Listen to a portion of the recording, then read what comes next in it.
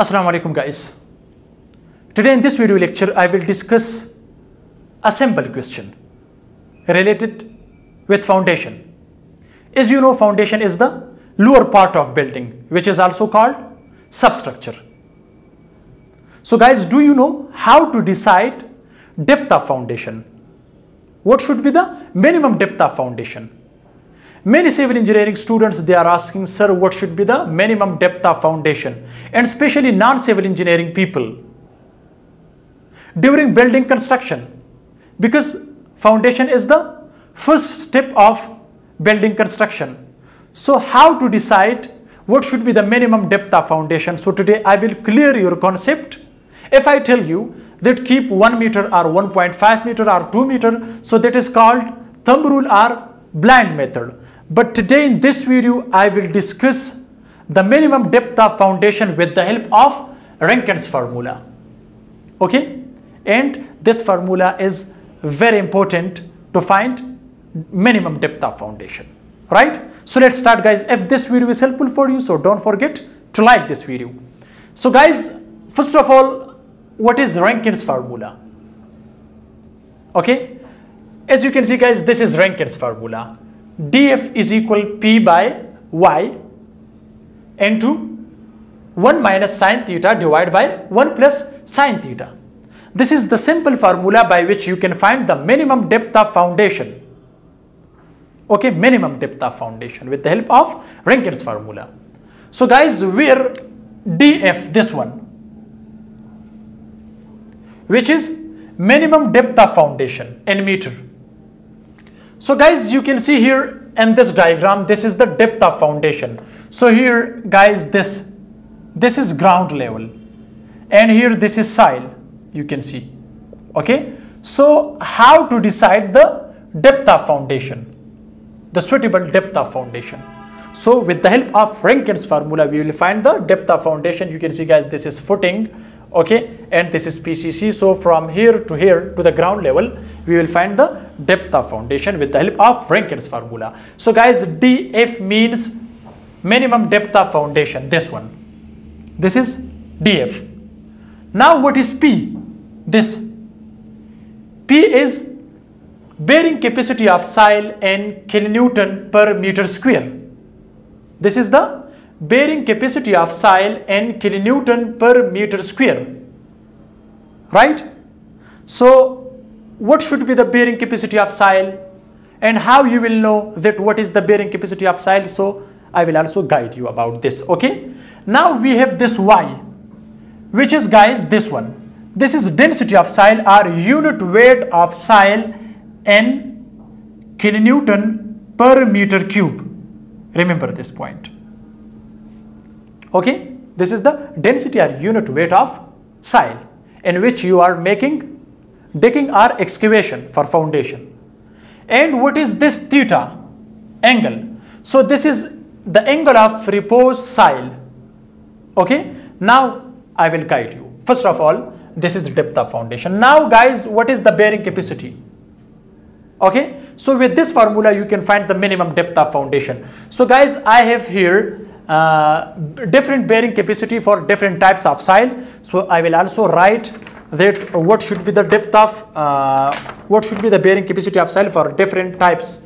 Okay, different types of soil, different bearing capacity. So you can use the given bearing capacity for different types of soil. Okay, so first of all, you will find what type of soil do you have in which you are making excavation. Okay, okay, so as I told you, kilonewton per meter square. So soil type and capacity in kilonewton. Okay, kilonewton per meter square. So guys, for loose gravel, if you have loose gravel, so that's capacity is loose gravel soil or gravel. Okay, that is 98 kilonewton per meter square. Okay, for fine sand are loose and dry sand, that is also 98. For moist clay, that is 147 kilonewton, right? And for medium clay, that is 245 kilonewton, right? And for fine sand and silt type of soil, that is also 245 kilonewton. And for soft rock we have 441 kilonewton, right? And also for gravel sand, also 441 kilonewton. For coarse sand and compacted, for coarse sand and for compacted soil, also 441 kilonewton. Okay, so you can calculate from this. Okay, you will put the value. So first of all, decide that which soil do you have in which you are making building construction. Okay, so you will decide easily from here that you have the coarse sand or gravel sand or soft rock. Okay, it's depend on your location, it's depend on your city or village. Okay, so the other one is hard clay, which is 451. And for also for broken bedrock, which is 883. And for sandstone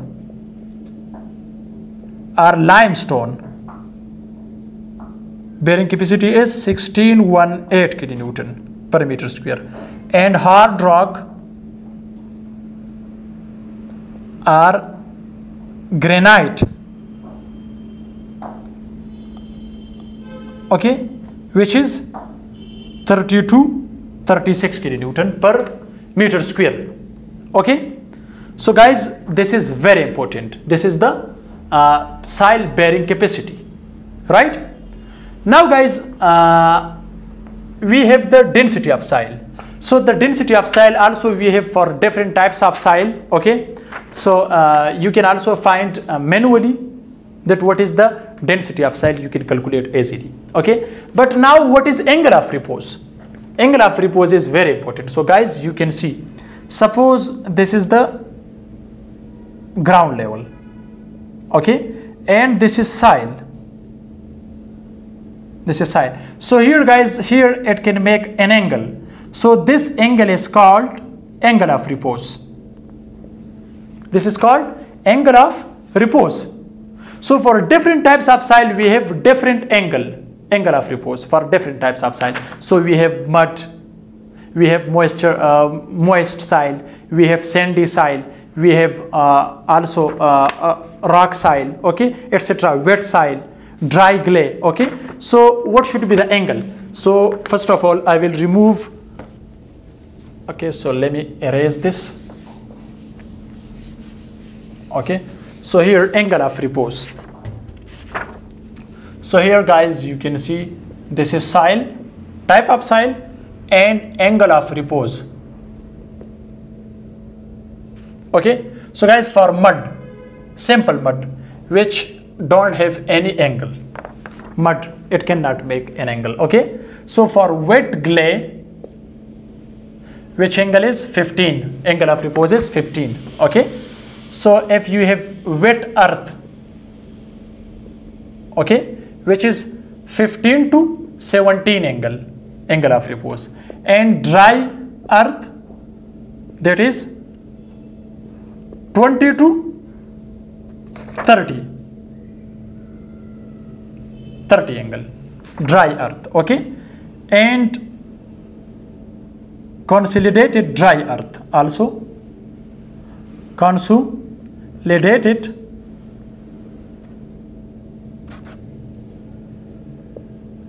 dry earth, which is also 30 angle, and dry sand,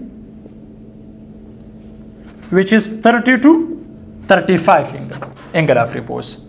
For dry clay, which is guys 35 angle. Okay, so this is angle of repose. Let me erase this. Now we have the moist and gravel, which is 40 angle. For damp clay or rubble stone, which is also 45. Or for moisture earth, we have 45 to 50 angle or degree. So guys, this is the angle of repose for different types of soil, in which you can put here 1 minus sine theta, the place of theta you will put this, and also 1 plus sine theta, the place of theta you will put the given angle of repose, which I have discussed the front of you. We have different types of soil, so you can find easily which type of soil do you have. Okay, and this is the types of soil and its bearing capacity. So this is, guys, very simple to find depth of foundation, but minimum depth of foundation. But I recommend you, if you don't want to apply the given formula which I have discussed the front of you, Rankin's formula, so the minimum depth of foundation should not be less than 1 meter. Okay, so the project or the structure will be safe when you keep the minimum depth of foundation 1 meter. So if that is a mega project, so you should find the suitable depth of foundation with the help of different formula. So guys, if you have any question about this video, so you can comments. I will try to reply your answer. Thanks for watching. See you in next video. Goodbye.